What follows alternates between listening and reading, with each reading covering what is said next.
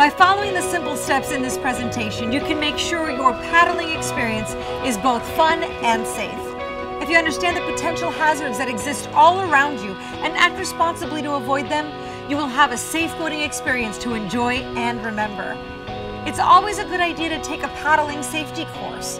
There are many advanced paddling techniques to learn that will make your future paddling experiences fun and safe. Never drink and boat, and always wear your life jacket. The more time you spend on the water, the more experienced you will become. But no matter how many hours you have on the water, always use common sense. Stay alert and make note of your surroundings every time you take a stroke of the paddle.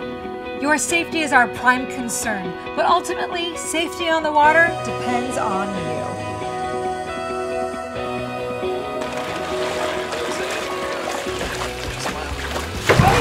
Tess, welcome back to land. So how was your first experience out on the water? So much fun.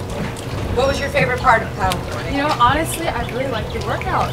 It's a great workout and it's really beautiful. You know, staying on the paddleboard and stuff. And so if you don't go to the gym, just hop on a paddleboard and get your day's workout. Not a bad way to start your day, right?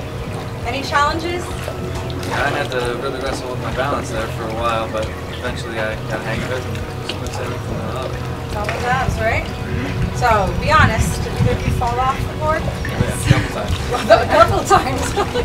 But you fell off the side, not onto the board, right? Safety first. And you're wearing your life jacket, so we know for sure that you're going to be safe and come back.